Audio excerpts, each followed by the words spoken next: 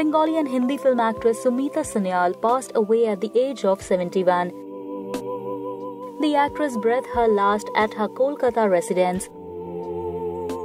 Sumita has worked with Bollywood actors like Amitabh Bachchan, Dilip Kumar and Rajesh Khanna. Born as Manjula, the actress was a part of super-hit Bollywood movies like Anand, Mere Apne, Goody and many more.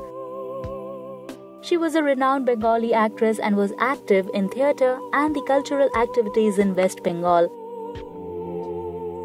Sumita has worked in around 50 Bengali films and was famous for her natural acting. In Hindi film Anand, she played the role of Renu, who was Amitabh Bachchan's love interest in the film.